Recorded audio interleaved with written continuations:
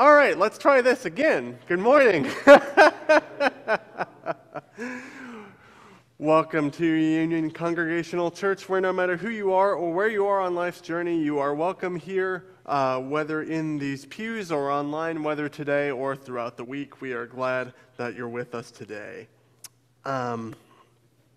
This is the last Sunday of this church year. Next Sunday is the first Sunday of Advent. Some churches are already jumping the gun and doing Advent today, but we're following the rules. It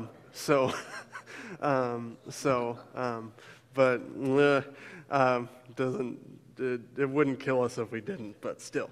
So I have a couple of announcements, and then some other folks will have some announcements also. Tomorrow is the last. Tomorrow at 12:30 is your deadline to order poinsettias, so please feel free to barrage Alana with calls in the morning if you would like to order a poinsettia to beautify our sanctuary and then to beautify your home afterwards. So and speaking of that. Beautifying our sanctuary. Next week, we are going to be doing just that at 9 a.m.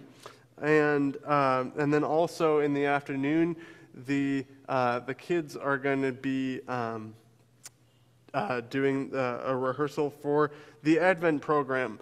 And the Advent program is next week, a very fitting thing for the first Sunday of Advent.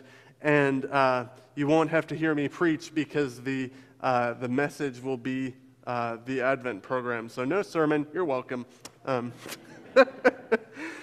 I know how much you all loved the fact that I was going to have a short sermon on All Saints' Day, and all of you are going to love that there is no sermon next week. So that's good.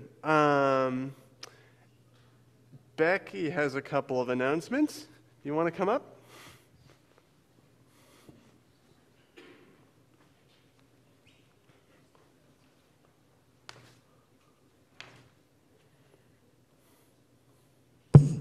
Good morning. The shoe drive is going really well. I want to thank you for all the donations. We'll still take donations through December 3rd, and between the Waupun Food Pantry, the Reach Waupun, and maybe the PE department with some of those nice tennis shoes, they would be happy to receive those donations, so thank you for that. The giving tree is up. Because we got it up a little late this year, we do have a lot of general donations. If it just lists a store, we're looking for gift cards, any denomination. So if it just says Piggly Wiggly, it's a gift card of whatever you decide. Also, if it says size 1 boots, size 2 boots, we're referring to the children's size 1, children's size 2, I believe. I'm sorry. Not children's, but like the youth, size 1 and 2. If you're not sure, you can stick to the gift cards. But either way, Amber said she's the one who helps me with Giving Tree. She said she will definitely get them to kids appropriately. So, and then, let's see. I just wanted to let the congregation know that starting with Advent, the first Sunday of Advent, next week's program, we are going to bring back acolyting. And between our confirmation kids and our shepherds, so that's 7 different kids, during the 9 and 9:30 services, we're actually going to have them walk up from the back, light the Christ candle here on the altar, and then during the closing hymn, put out the candle. So we'll be looking for acolytes to do that each Sunday, starting next Sunday. I have December 3rd all figured out, though. So I just wanted people to know that that'll be kind of a little formality that we're not used to, with the pastor coming up the aisle from the back also. All right? So thank you so much. Thank you, Becky. Rick, did you want to come and talk about committee vacancies?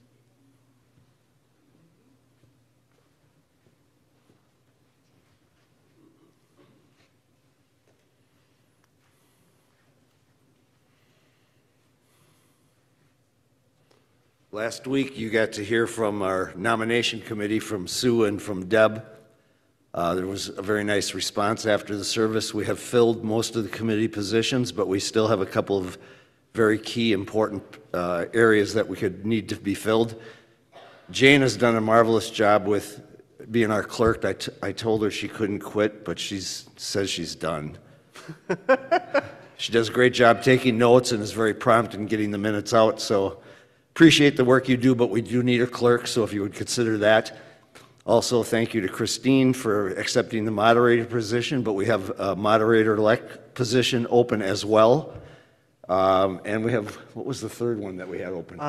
There are 2 openings on Christian Ed. Yeah, Christian Ed, 2 slots on Christian Ed. So if you would take these things under consideration, we very much need to fill clerk and moderator-elect especially. So, thank you. Thanks, Rick. Any other announcements this morning? Well, I was going to have to announce that we need help this winter because of our outdoor janitor having some health concerns. But after the last service, Tim Vanderkam came forward and said he will be the winter snow removal go-to guy. So, Hooray. And then Matt. Yes, indeed. Yeah. And Dewey took care of us this morning with the text from Og, it snowed from me. So we would have gotten it coordinated somehow, but Tim came forward, and then he might tag people if they need to be gone for the weekend. He might just tag someone to help him out.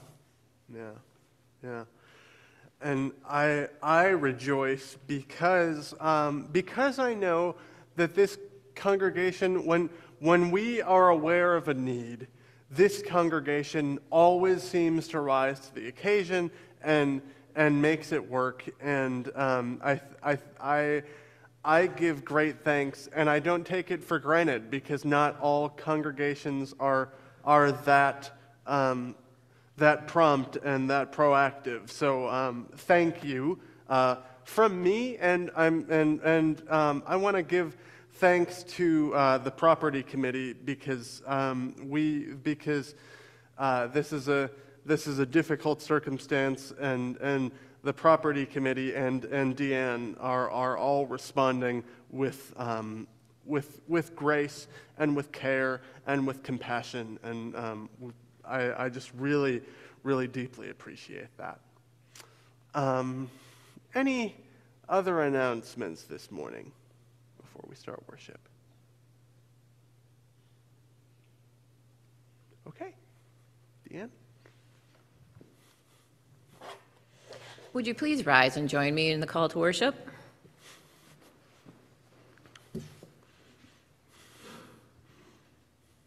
Make a joyful noise to the Lord, all the earth.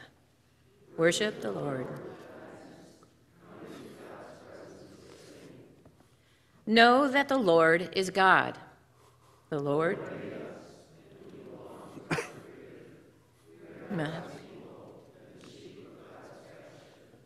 Enter God's gates with thanksgiving and the courts of the Lord with praise. For the Lord is good.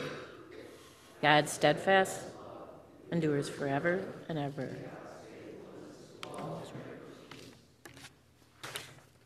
Our opening prayer. Sovereign God, in your steadfast love and faithfulness, you relentlessly seek us and gather us in your presence. Help us likewise to seek you, for you have told us where you may be found, not only in places of power and might, but in every place where your people cry out in need. As we meet you in this service of worship, send us out to meet you in the acts of service, doing justice and sharing your love. Through Christ, our reigning Lord. Amen. And our opening hymn this morning is number 14, Now Thank We All Our God.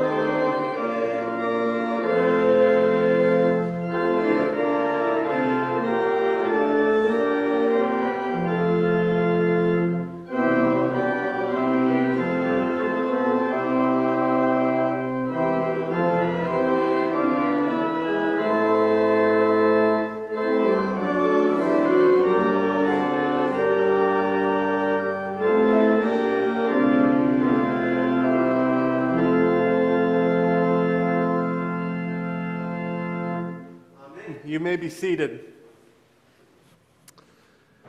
But now comes the time where our young worshipers will join Becky and I up on the steps.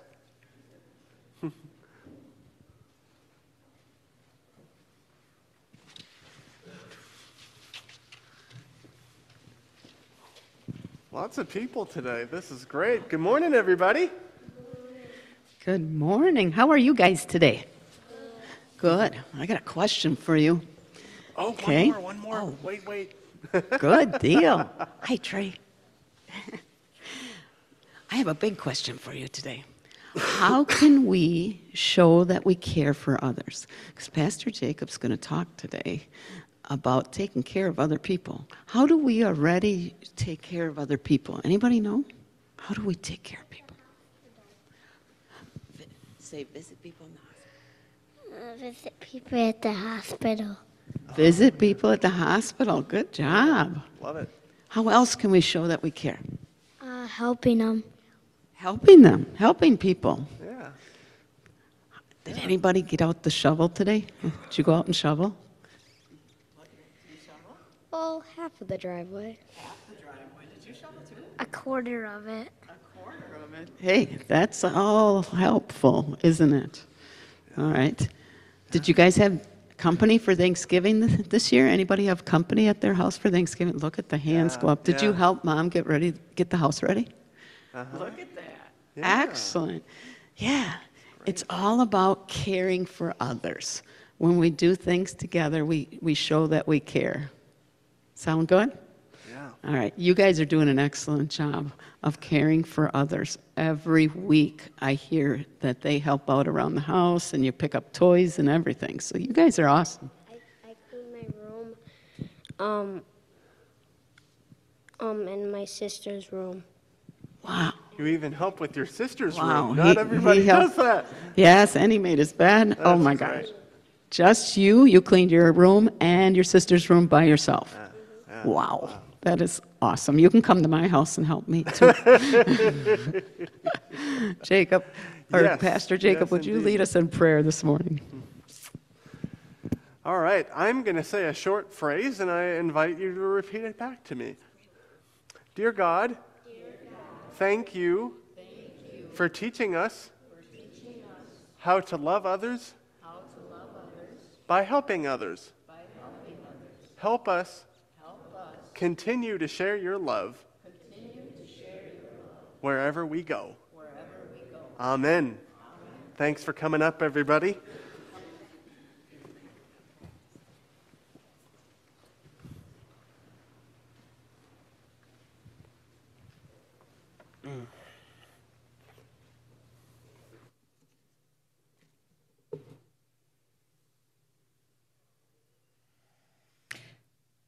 This morning's scripture from the Old Testament is Ezekiel 34, 11 through 16, 20 through 24.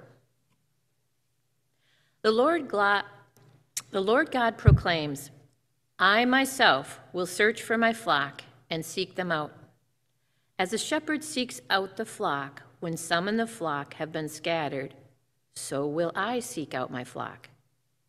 I will rescue them from all the places where they were scattered during the time of clouds and thick darkness. I will gather and lead them out from the countries and peoples, and I will bring them to their own fertile land. I will feed them on Israel's highlands, along the riverbeds, and in all the inhabited places. I will feed them in good pasture, and their sheepfold will be there on Israel's lofty highlands. On Israel's highlands, they will lie down in a secure fold and feed on green pastures. I myself will feed my flock and make them lie down. This is what the Lord God says. I will seek out the lost, bring back the strays, bind up the wounded, and strengthen the weak. But the fat and the strong I will destroy, because I will tend my sheep with justice. So the Lord God proclaims to them, I will judge between the fat and the lean sheep. You shove with shoulder and flank, and with your horns you ram all the weak sheep until you scattered them outside. But I will rescue my flock, so that they will never again be prey. I will even judge between the sheep. I will appoint them for a single shepherd, and he will feed them. My servant David will feed them. He will be their shepherd. I, the Lord, will be their God, and my servant David will be their prince. I, the Lord, have spoken. And from our New Testament, Matthew 25:31 through 46. Now when the human one comes in his majesty and all his angels are with him, he will sit on his majestic throne. All the nations will be gathered in front of him. He will separate them from each other, just as a shepherd separates the sheep from the goats. He will put the sheep on his right side, but the goats he will put on his left. Then the king will say to those on his right, "Come, you who will receive good things from my Father. Inherit the kingdom that was prepared for you before the world began. I was hungry, and you gave me food to eat. I was thirsty, and you gave me a drink.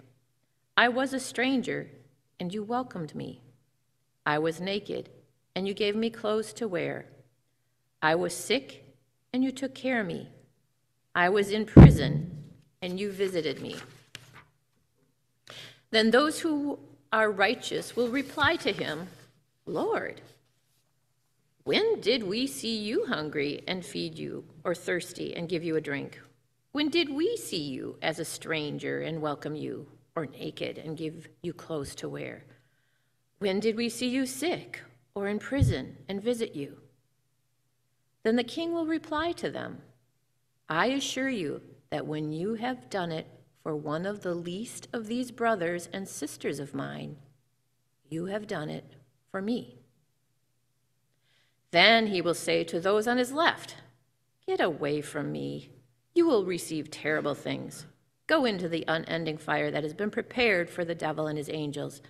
I was hungry, and you didn't give me food to eat. I was thirsty, and you didn't give me anything to drink. I was a stranger, and you didn't welcome me. I was naked, and you didn't give me clothes to wear. I was sick and in prison, and you didn't visit me." Then the Lord will reply, "Lord, when did we see you hungry or thirsty or a stranger or naked or sick or in prison and didn't do anything to help you?" Then he will answer, "I assure you that when you haven't done it for one of the least of these, you haven't done it for me." And they will go away into eternal punishment, but the righteous ones will go into eternal life. Here end the readings for today. May God bless us as we learn from these holy words. Amen.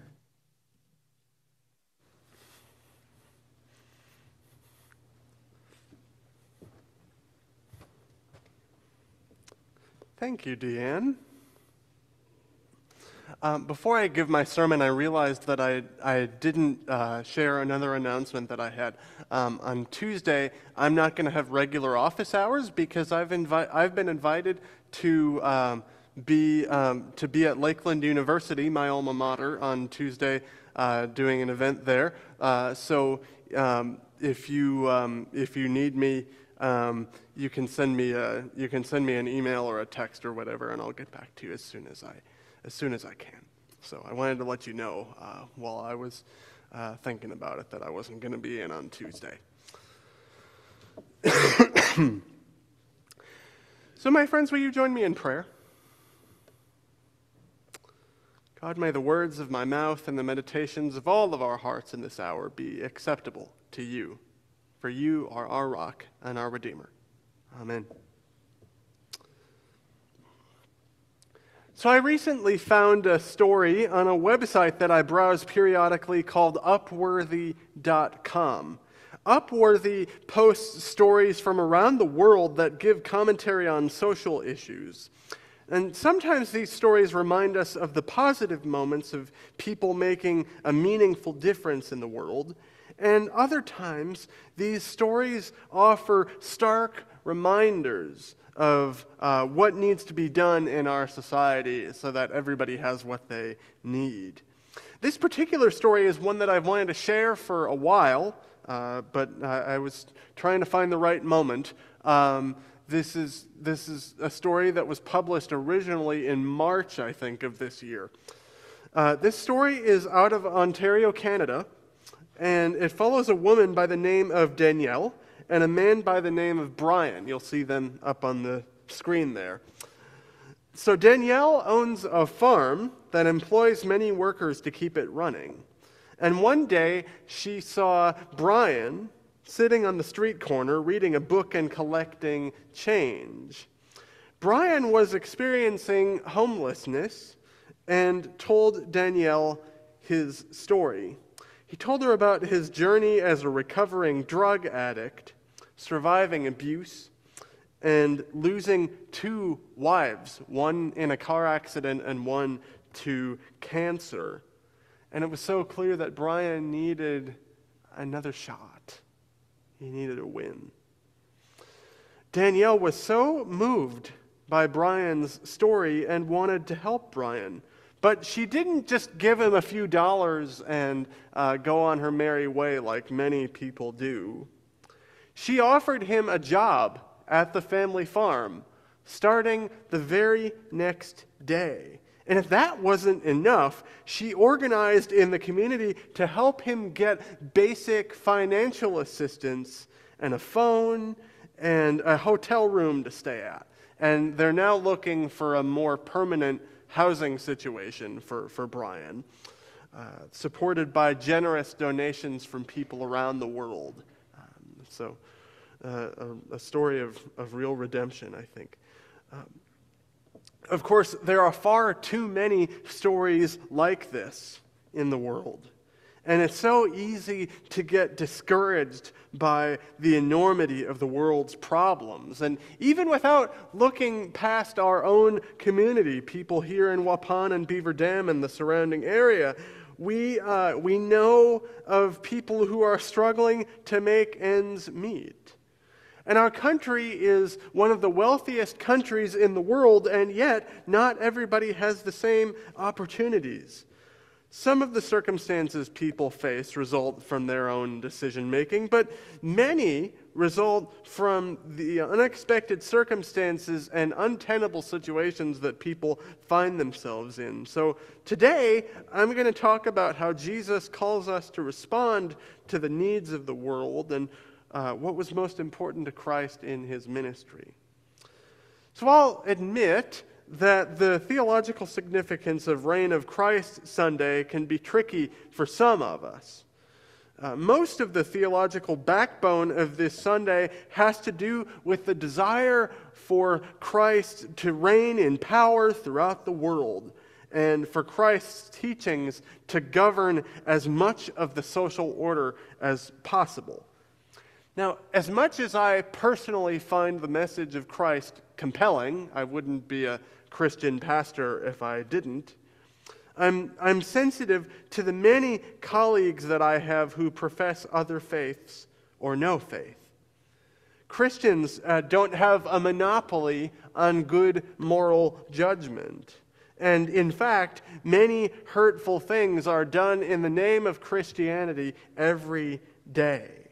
Christianity has infiltrated our political system and affected our social attitudes in dangerous ways. Anti-LGBTQ rhetoric at the state, local, and federal levels alienate people and prevent them from living fully into who God has created them to be. People living with mental illnesses are told that if they just prayed more, or if they accepted Jesus more fully into their lives, all of their problems would just go away. And anybody who loves somebody or knows somebody with mental illness, or who advocates for people who have mental illnesses, know that it just doesn't work that way. And we also have to qualify that it's an open communion table when we do communion, because so many people have been denied the sacrament so many times just because of who they are, because of something they can't control. In some, I think the commentator John Buchanan says it best. The God of Jesus, God of the Bible, is not a remote, supreme being living on a throne up there in the clouds or out there somewhere in the mysterious reaches of the universe, he says. Jesus said God is here in the messiness and ambiguity of human life. God is here, particularly in your neighbor, the one who needs you. You want to see the face of God? Look into the face of the least of these, the vulnerable, the weak, the children.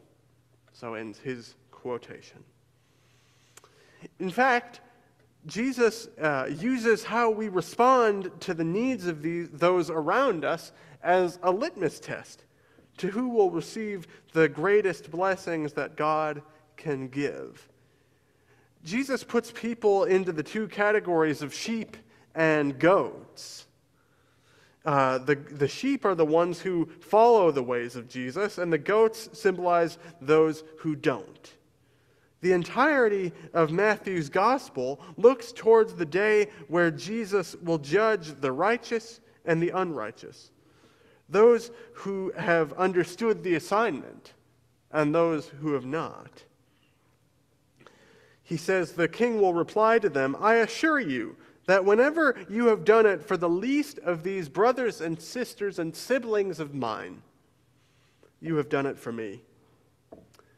Now, as we wrap up this Thanksgiving weekend, and as we set our faces towards Advent, we recognize the call of Jesus to love the least in our communities. Now, Danielle, from my story earlier, understood the assignment, the way she helped Brian and rallied the community to do the same. As a result, Brian had a very real chance to restart his life and do meaningful work in the world. And Danielle also insisted that her generosity wasn't just an act of charity. On the contrary, their friendship was an equal blessing to her as well. On top of that, the local community had an opportunity to contribute to the restorative work of supporting a person in need as he found his way again. And maybe some of us might not have the opportunity to help in such a specific way, being able to put a name to the need, but we have so many important needs in our community. We have so many great organizations that do this work, like Reach Waupun, and like Church Health Services, and the Food Pantry, and others. And we can provide everything from basic needs for clothing and food, to dental and mental health care, to valuable companionship. So as we await the coming of Christ into our lives, into a weary world once again, what kind of community care might you be called to do? How will you share love with those who need it the most? Together, we are called to love others as generously as God has loved us. And the people the rest of the world puts aside might be the very same people that Christ asks us to love the most.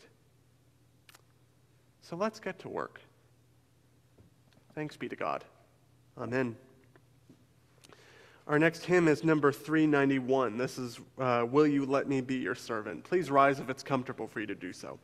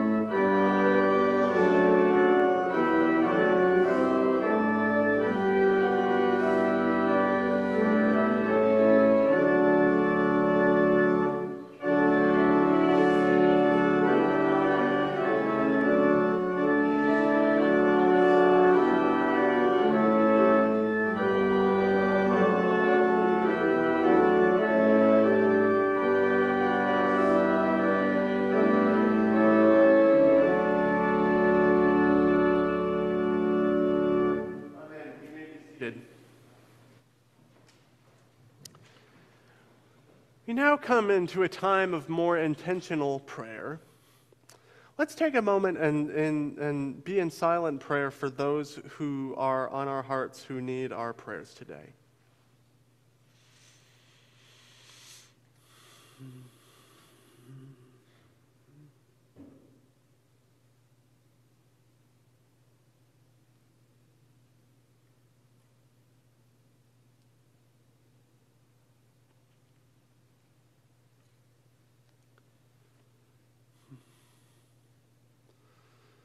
So I have a few prayer requests.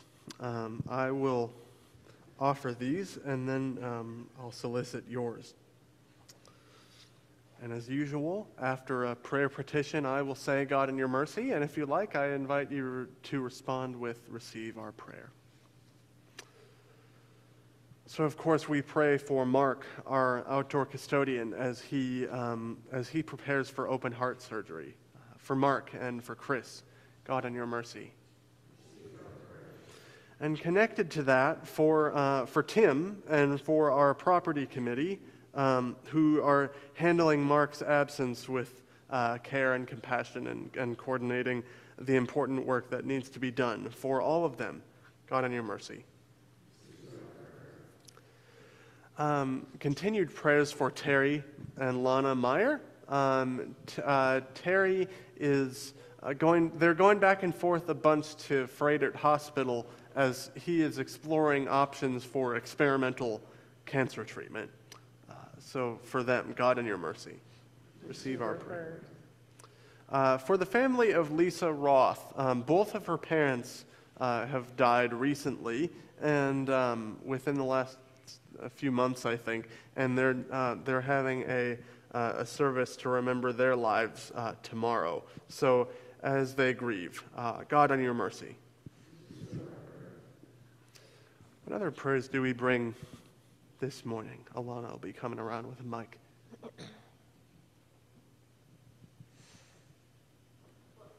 Oh yeah, that's right.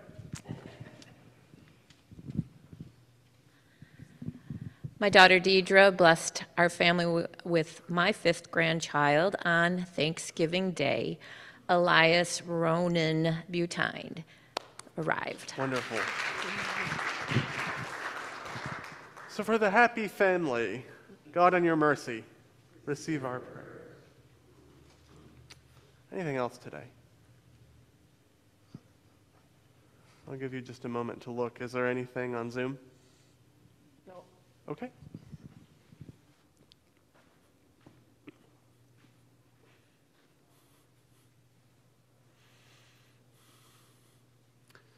Then let's be in prayer.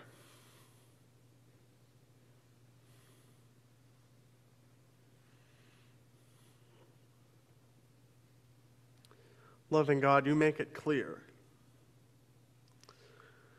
that to serve you means to serve those among us and around us and beside us. And that serving you means serving the world, helping those who experience poverty, homelessness, food insecurity, and discrimination in all its forms. We give you thanks that you give us the grace and empower us to do that work. We ask you to be with all of those people whose names we have voiced, either out loud or in our hearts.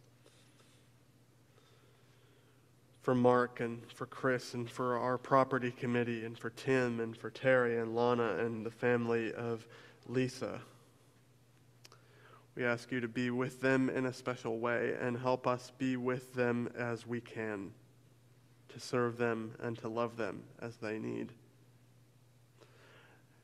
And we give you thanks for the reminder of new life and hope in a world where hope seems hopeless through the birth of Elias.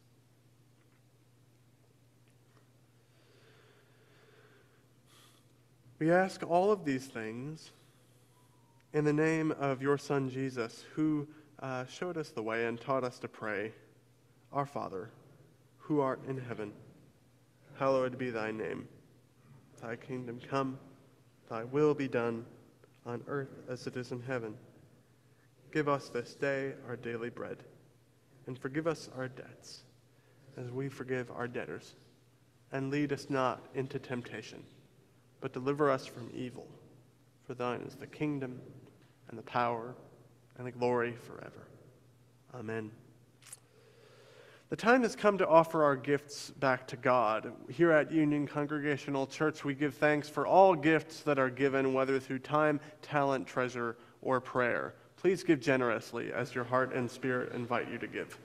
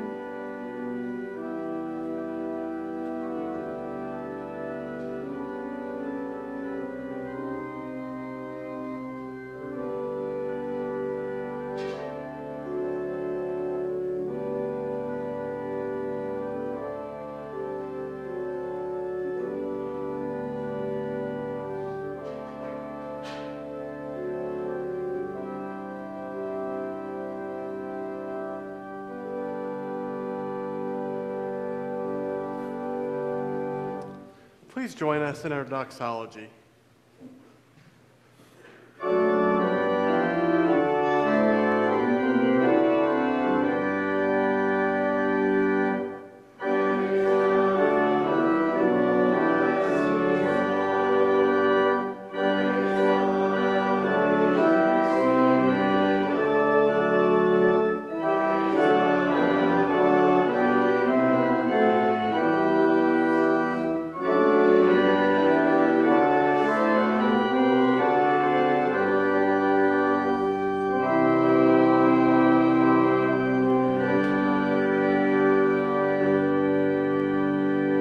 Please join me in the prayer of dedication.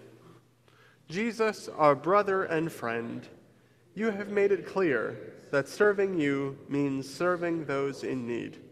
May we respond to your call to serve the last, the lost, the least, and the marginalized. May we do so not to feel good about ourselves, but because you call us to do good in the world, to meet you and our neighbors. Amen. Our closing hymn is number 273, Jesu, Jesu. We'll be singing verses 2, 3, and 4.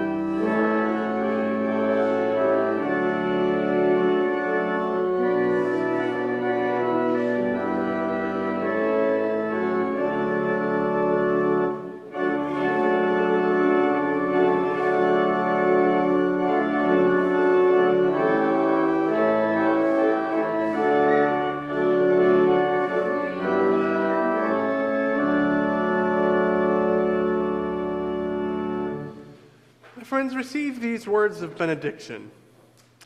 As God our shepherd has searched for you, search for Christ where he may be found, empowered there to serve with love and justice. And now may the love of God, the grace of Jesus Christ, and the communion of the Holy Spirit be with us now and forevermore. Go in peace. Amen.